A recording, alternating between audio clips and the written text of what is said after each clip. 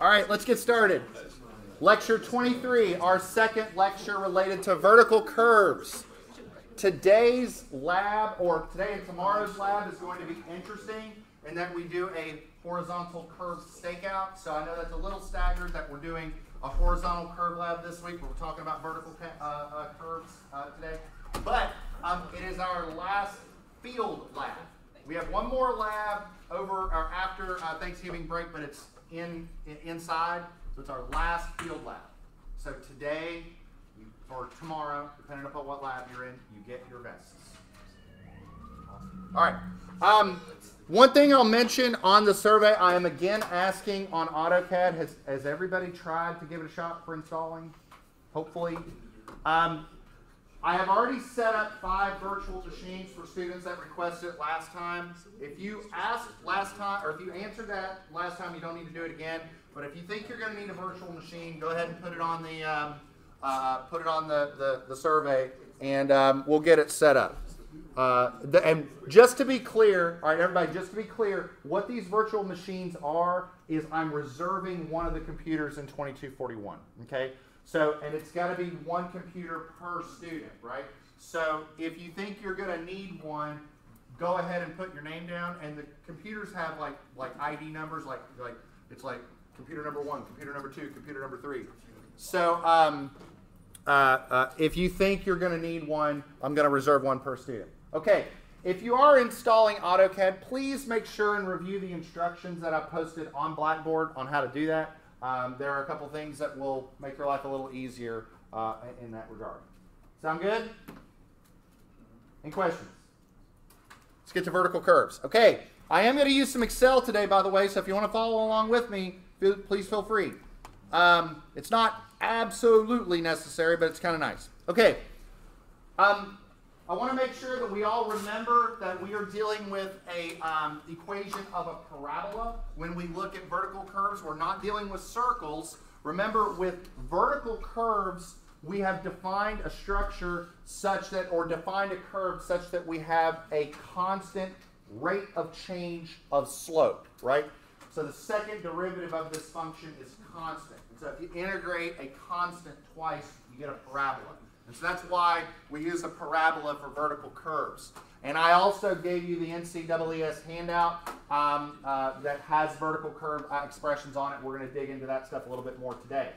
Today what I want to talk about is about designing vertical curves. And I'm going to show you 2 different aspects of how you would design a vertical curve, or 2 different goals, as it were. Okay?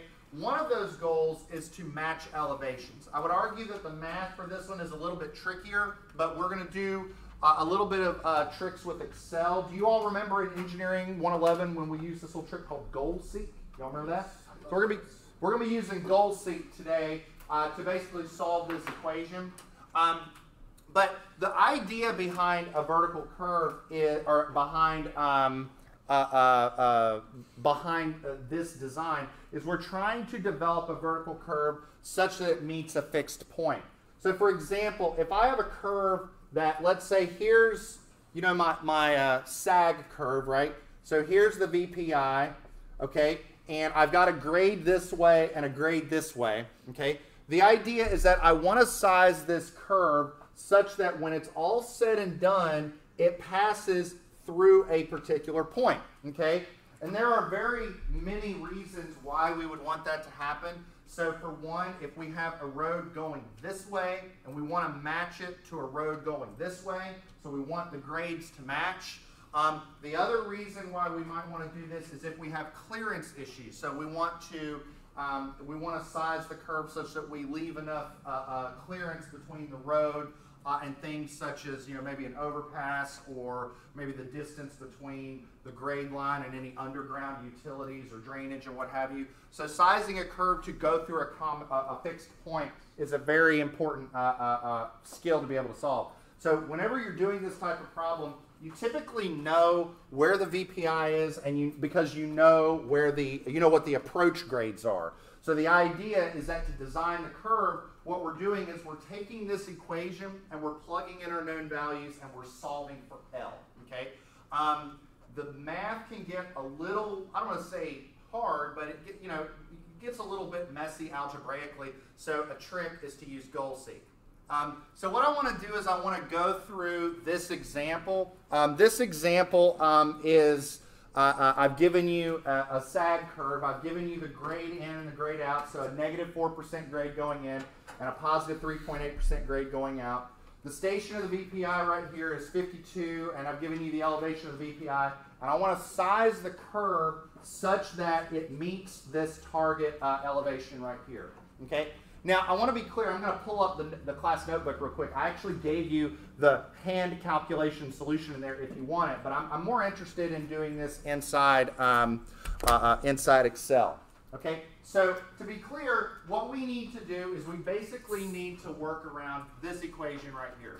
Now, some of these values we already know. We know G1 is negative 4%. We know G2 is negative 3.8%. We're solving for L. So when we set this up in Excel, we're going to just input a dummy value and then let Excel goal seek in order to generate our answer. Okay? But what we really need to focus on is really two things. We need to focus on this term right here, but more specifically, we need to know what this term is, what x is. Okay? So I want to make sure that we're clear on some basic terminology. So if I have a curve like this, right? So this is the VPI, this is the VPC, and this is the VPT. And the curve goes, something about like that, okay? Now, I want to think about this equation, and I want to think about what the value of x is, okay? I propose that right here, the curve is x equals 0, okay? That's where x equals 0. So symbolically, what is the value of the curve right here? This is x equals L, right? Right? So this is x equals 0, x equals L. When I graph this parabola, this is the value of x equals 0, and this is the value of x equals L. Does that make sense?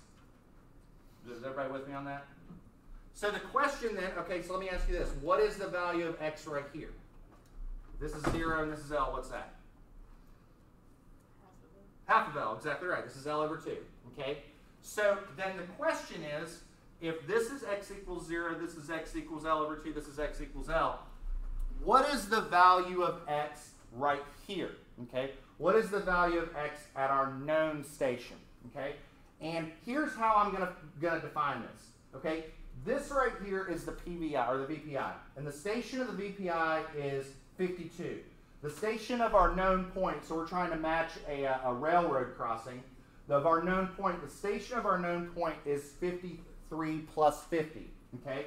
So I propose that for this problem, x is going to be L over 2 plus something. And what is it going to be? L over 2 plus 150. Okay? Why is it L over 2 plus 150? Because this is x equals 0, this is x equals L over 2, this is x equals L. So to get from here, if this is x equals 0, to get from here to our point in question, we go L over 2 plus 150. Does that make sense? Is everybody okay with that? Okay. So if you understand that, the only other thing we need to figure out is how do we figure out the elevation of the YVPC? And I propose that the way that we're going to do that is we're going to take the elevation of the VPI, which in this case is 1261.50, okay? And how are we going to do that? So let's say I gave you the length. If I gave you the length, like if you knew what L was, how would you get from here to here? How do you do that? Y'all remember that? This is the low point, so we have to add something, right? It's rise over run, right? So we add the value of that slope, right, times L over 2. And maybe what I should do is say it's the absolute value since we're going up. Does that make sense?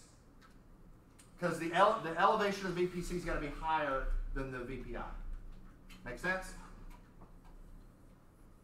Okay. So if that makes sense, I think the goal seek aspect will be pretty easy to understand. So let me show you what's going on here. So I have here a little spreadsheet that I set up, and there's not a lot on here. You could probably copy this down pretty easily. But all I have here is G1, G2, and I put a value in for L. I got a space for this coordinate X and this value for the YVPC. And then I'm going to have a calculated value and a target value, okay, for the elevation, okay? And to be clear, just to make sure we're on the same page, let me see if I can copy this.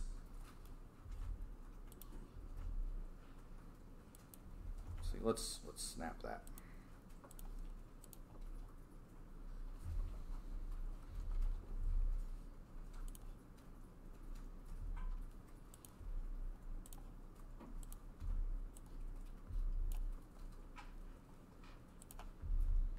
There we go.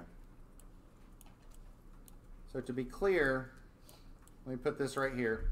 So our target elevation is going to be 1271.20. Okay? So the idea is that I'm going to calculate an elevation, but the target elevation is going to be this point right here. So here's how this is going to work. Okay? What I'm going to do is, let me highlight this cell L here. Let me make this yellow. I'm going to make a guess for the length. Anybody want to give me a guess for the length? Make a number up. 7. 7? Yes. 7. Okay. All right, 7. Now, I will tell you that's a bad guess. And the reason why, the curve's got to be at least 150 feet long. Yeah. That's pretty close. Give me I meant 7. 700? Plus another 693 feet. Okay, we'll do 700. Nice save. Okay. No, but in all seriousness, so does everybody recognize that the curve needs to be at least 100 feet long? There is a reason for that, trust me. Okay. So if I know that the curve is 700 feet long, and I'm going to tell you that's the wrong answer, but let's just assume it's right, then X is going to be that divided by 2 plus 150, okay? And the VPC is going to equal 1261.5 plus, and then what am I going to do? I'm going to do the grade, which is 4%, times that over 2. And I'm not even referencing the cell. Let's just do this. Okay. So to be clear, if I were to make this 600, everything else updates. Okay. So everything below this is, if I change this, everything else down here changes. Okay. So now what I'm going to do is I'm going to calculate the elevation. I'm going to calculate the elevation using my function for the parabola. So calculating it is going to be equals the PVC or the VPC plus G1 times X plus, and then I got a fraction, so we'll use some parentheses, G2 minus G1 divided by 2 times L times X squared. Oh, squared. Okay. And I know that's wrong, right? But what's going to happen is you can see, so like as I make this bigger, see now it's getting a little closer, right? So what do? I go to Data, I go to the What If tab, and I use Goal Seek, and I get myself a little dialog box. And what I'm going to do is, okay, I need a target. I need to set some value to something. So here's what I'm going to do. I'm going to go down here, and I'm going to calculate the difference. I'm going to do the difference of these two. And I'm going to do Goal Seek. I'm going to say, take that difference, set it equal to 0 by changing the length. And there we go. Okay. It's that simple. That's it. Any questions? So that's pretty much all there is to it with computing, with doing a goal seek. There you go. So if you want to do it by hand, I went through some algebra. I might have a typo in there. I'm going to check that, but it's a lot messier. Or you can do it this way. I think it's a lot easier. Yes. Oh, I got that by this right here.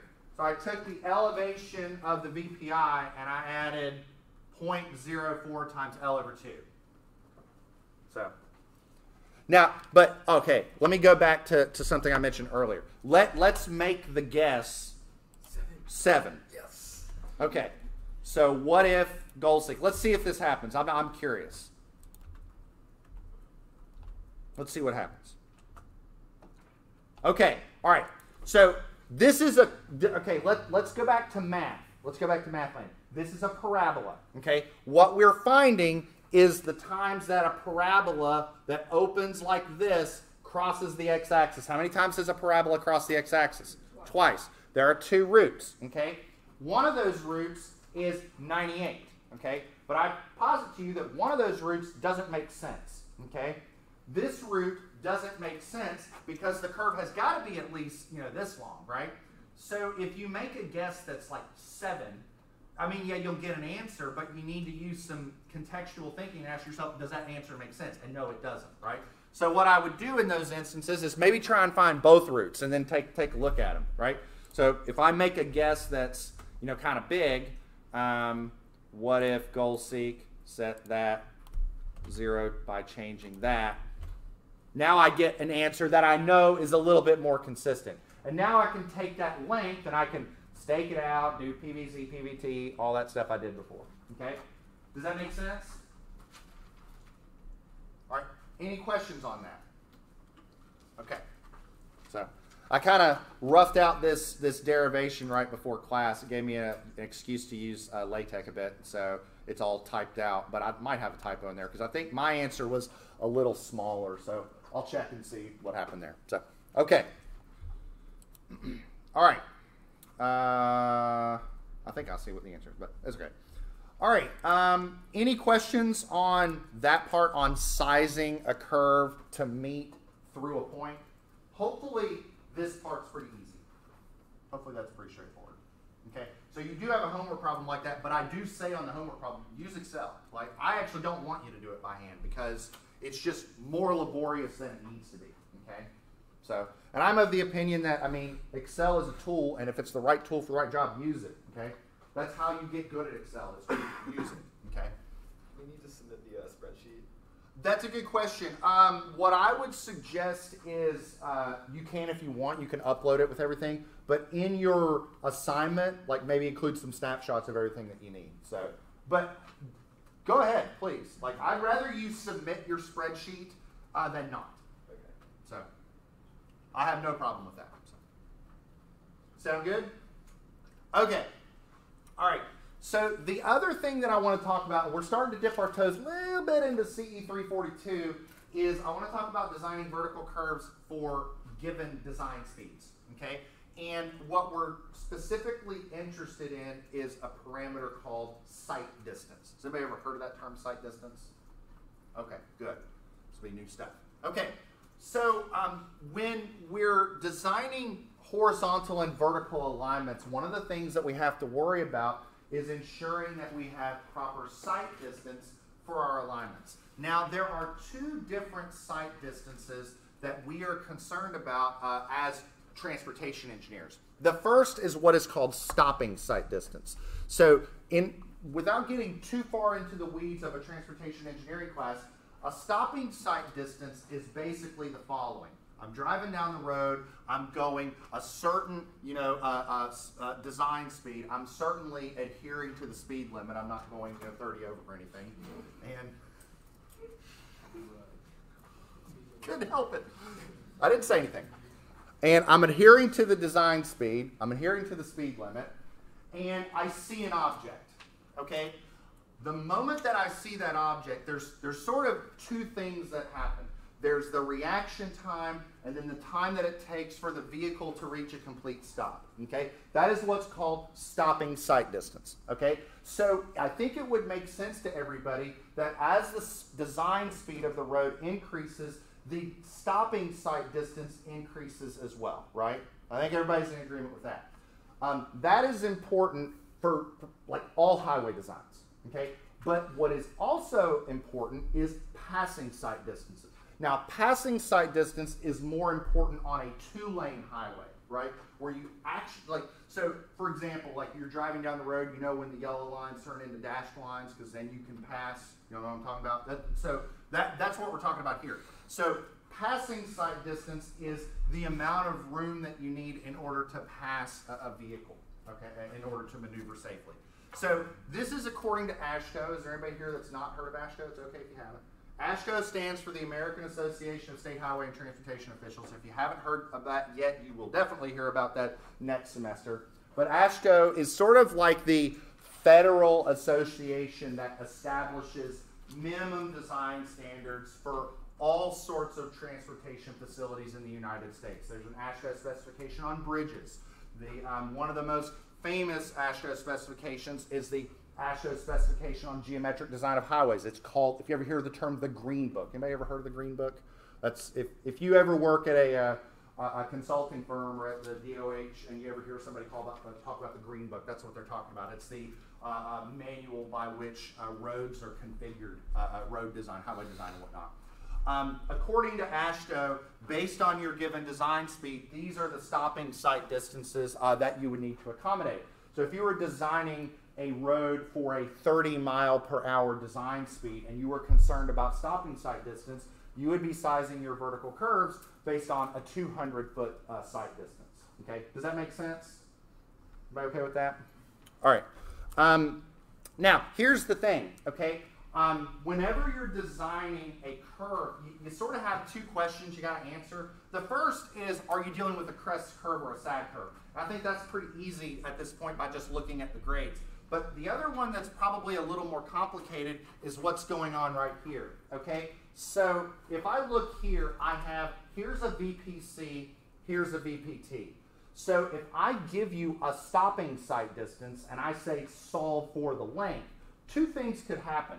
You could have one scenario where the stopping sight distance is shorter than the length of the curve, and then the other is where the stopping sight distance is longer than the length of the curve. And it does change the geometry that you end up dealing with at the end, because these are straight lines and these are parabolas. Okay? So when you're in design mode, you don't know which scenario you're going to fit into. So the answer is to actually solve for both of them and then only use the one that makes sense. Okay? And you'll see what I mean when we get into this example problem. Now, so one thing that is worth mentioning is that when you're designing either crest curves or sag curves, you do have different parameters that you kind of need to consider. So, for example, when you're designing crest curves are more about, so if you're driving and you're driving up a hill and you're peering over, the idea is that you're trying to design it such that you can see an object as you're going along the crest, right? So what you've got to consider are not only the height of you as the driver, but you also have to consider the height of what it is that you're trying to see, okay? So we call that H1 and H2. Unless otherwise stated, we're going to use the default values that are specified by AASHTO. So the height of the driver's eye, we're going to take that as 3.5 feet above the surface of the road. As for the height of the object in the road, that does change a little bit. If we're designing based off stopping sight distance, we're going to consider an object in the road as 2 foot high, okay? But if we're designing for passing sight distance, we're going to consider that height of the object as 4.25 feet, because this is just our default, but this is going to be the height of an incoming car if we're trying to pass. That's what we're going to take as our height, okay? And so whenever you go through and do all the geometries, no way I'm going to make you drive all this, you get these two expressions. You get that the minimum length of that curve is either this or this. And this is the expression that you use if you end up getting a situation where the stopping sight distance is less than this. And this is the situation that you use if the stopping sight distance is greater than this. In design mode, you really don't know which one that you're going to be dealing with, because you don't have the length of the curve. So you'll just use both and then only choose the one that makes sense. And again, you'll see what I mean. Now that's for designing crest curves. For designing sag curves, really the situation that we're interested in is we're trying to ensure that as we're driving, so think you're driving and you're going down the hill and it's going up like this, okay? So what you're really trying to ensure is that the curve provides enough distance such that the angle of your headlight will provide enough illumination so that you can see the object that's in front of you. Does that make sense? We assume for sight distance calculations about a 1 degree upward divergence from the plane of the car to what's in front of you. That's sort of the angle that we assume, and then we use that in order to calculate the length of the curve necessary in order to be able to see what's in front of you. So the two questions about crest curves and sag curves, they're sort of different situations, and so because of that, the design expressions are a little bit different. So, but again, we do still have a situation where the curve could be shorter than the sight distance or longer than the sight distance. So that's why we calculate both, and then we just take the one that makes sense. Okay? So for when you're trying to compute curve lengths in this situation, so the first thing you need to do is you need to determine whether or not the curve is going to be a crest curve or a sag curve. And again, we can look at the grades to kind of have that make sense. The next thing that we'll do is we'll look up the appropriate design speed for the segment in question. So are we trying to design this road for a stopping sight distance or a passing sight distance?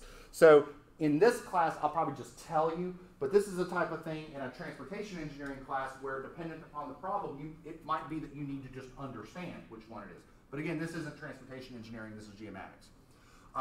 After you've determined this and your sight distance based on your speed, you can then calculate the curve length, and you use both equations, use default values for your heights, and then you choose the one that makes sense. Okay? So let's go through one and kind of make sure this makes sense for everybody. So you know how it's going to go. I'm going to make you break out your Casio FX 115 ES Plus or similar scientific calculator if you haven't already done so. I got a few folks that are like, tell you what, I'm not gonna sit in the front row. Maybe he won't notice if I don't break out my Casio FX 115 ES Plus or similar scientific calculator. I see things. Okay.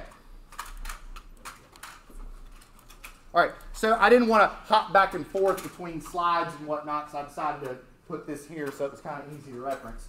So I have a crest vertical curve that's to be designed to join a 3% grade and a 3% grade. So one thing to note is I told you in this problem that it was a crest, but if I didn't, well, I'll just write it here on the screen.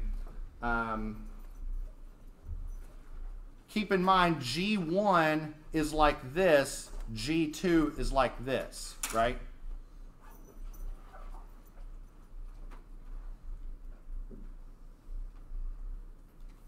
Right? Okay. So you can see that's a crest. All right. And then what we're going to do is do this at a 2-lane highway, and we are designing the minimum curve length based on stopping sight distance if the speed of the highway is 60 miles per hour. Okay. So before we go down the rabbit hole on equations and whatnot, we were told that the velocity of the road, the design speed, so we'll call it V design, is 60 miles per hour. And we're designing based on stopping sight distance. So therefore, what is our S value? And I like to draw my little S's with these little tildes on it so they look different than my 5s. What's my S value going to be?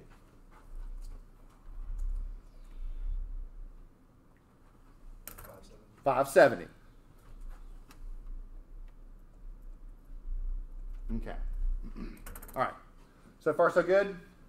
Now, I am going to hop back to my slides a little bit because I just realized something that I didn't quite hammer in that I kind of want to. Okay. One of the things that I kind of glossed over that I want to be clear about is these expressions here. If you notice, it might seem like I'm being a little fast and loose with my notation, but I'm not. Up until now, so if I give you a 3% grade, up until now, we've been saying that G1 is 0.03, right? Because we've been saying it's a decimal. But this doesn't say little g. This says big G, okay? And whenever you're in this context, when you're seeing a big G, we're actually taking it as that percent, not as a decimal. So we're going to take this as 3. Okay? So whenever you see the big G, that's the number, not the decimal. I should have hammered that in when I was discussing it. My apologies. Okay.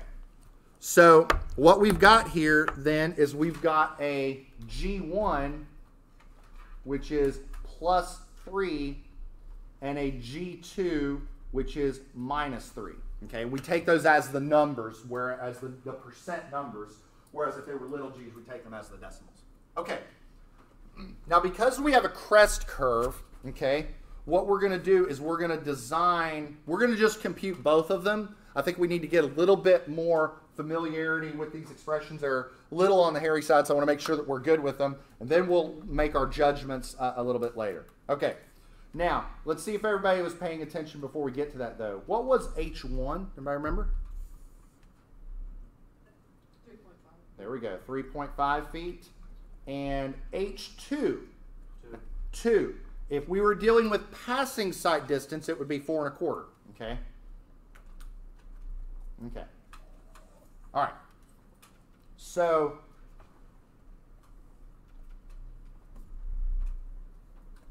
for scenario 1, I'm going to call scenario 1 when S is less than or equal to L. Okay? I compute an L min of the following. Okay? So it is a fraction. We take the absolute value of G2 minus G1 times S squared over 200 times a pile of junk squared, and that pile of junk is the square root of...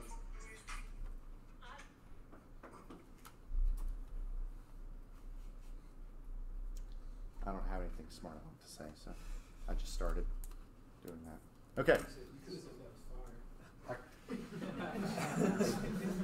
In order to be classified as fire, it needs to be a mixtape. There needs to be multiple tracks.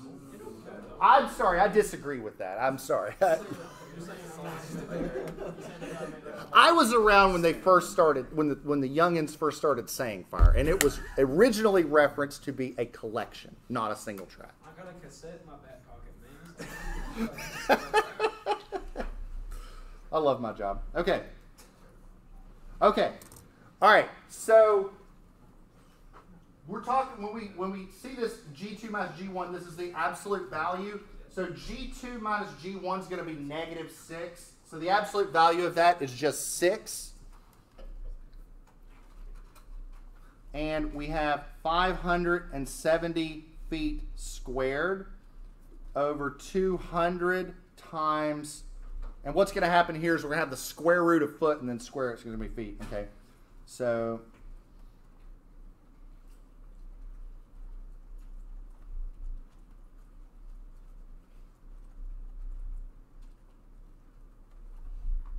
from a units perspective, this is going to be feet. This is going to be feet squared. It's going to cancel, and it's going to give us an answer in feet. And we'll say like 3 decimal places just so that we're all clear on the answer. You know.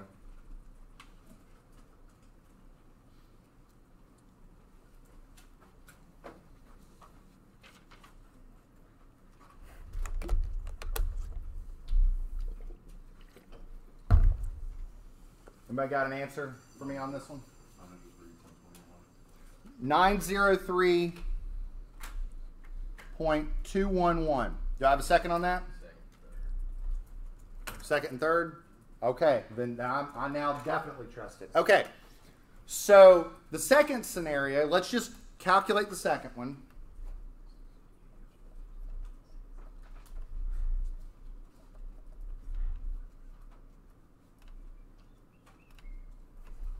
Says that this holds true if S is greater than L.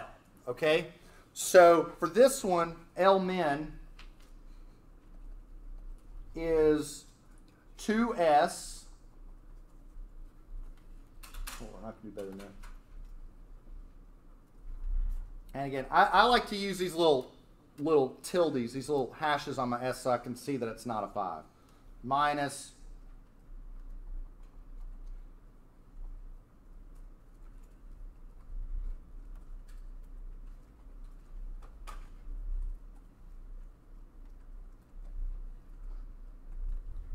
this fraction.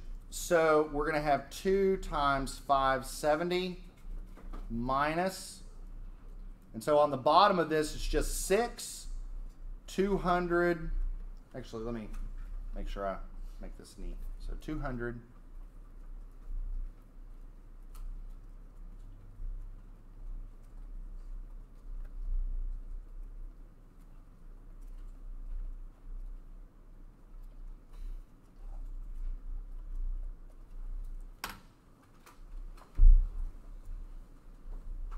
So what do we get for this?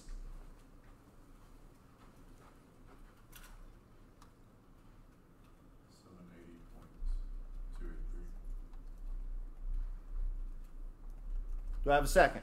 Yeah. Okay. Now, all right, so now we have to ask which one makes sense, okay? Now, I claim that the one that we should use is scenario 1, okay? And some of you might be thinking, well, why not scenario 2? Let's consider what's going on with scenario 2.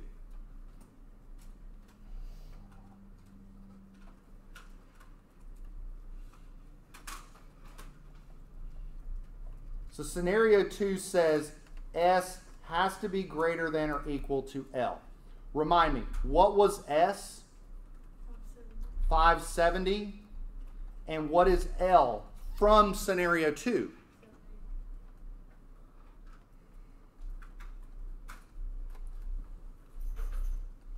Does that make sense? No, right?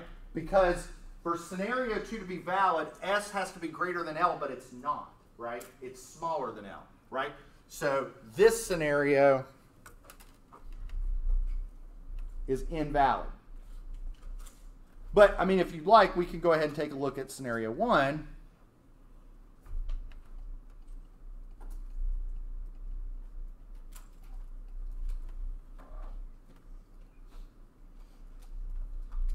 S is again 570,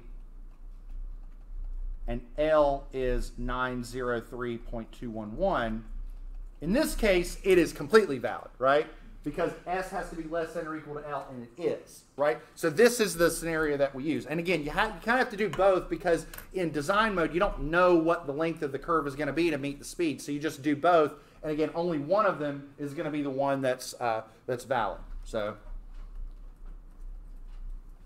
So the problem said, so let's just make sure we're all on the same page. What did the problem say? We're designing the curve to meet the requirements of this design speed. I propose that the length of the curve is 903.21 feet. That is the answer.